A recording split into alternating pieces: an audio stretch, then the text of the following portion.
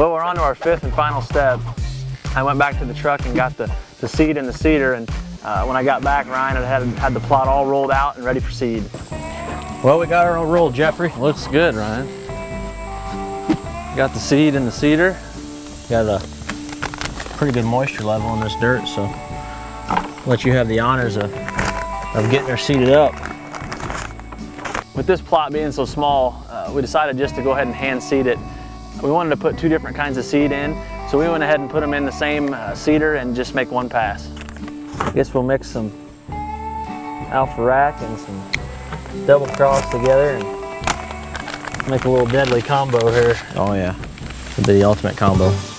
You know, there's a lot of different seed options, but for this particular plot, I wanted something that I could put in here and you know, it'd last for 2 or 3 years and I wouldn't have to reseed it. Jeff chose a mix of annuals and perennials, and that's a great strategy to have in a kill plot like this. Your annuals are going to come on strong in the fall, and then while the deer are eating those annuals, your perennials are going to develop a root system and become very, very strong. You come in the wintertime, frost seed it one more time, mow your annuals off in the spring, and you've got a beautiful looking spring plot. Yeah, won't take you no time to get this seeded, and we'll roll over it one more time and we'll be in good shape. You got plenty of seed. It's like, what, 6-7 pounds of seed? Yeah, enough to do, about a half acre, so like to overseed just a little bit. Make sure you get a good stand. Come in nice and thick. Good deal. We got Jeff seeding right now.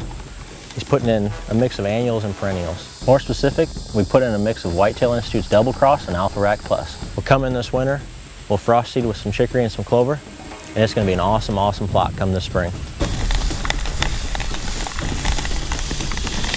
You know, when you're hand seeding like that, you can see that seed coming out and it looks like it's going on pretty thick, but you know, in my mind, that's the best money you can spend, and don't be afraid to overseed it. Putting her on pretty thick, we got more than enough seed, so want to get her on good.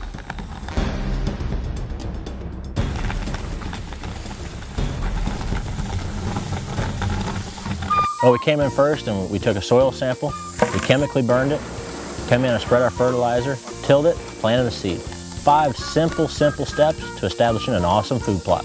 Well, we've done everything we can do. Now we're kind of putting it in Mother Nature's hands, get a little rain. So our 5th and final step is complete. This baby is back into shape.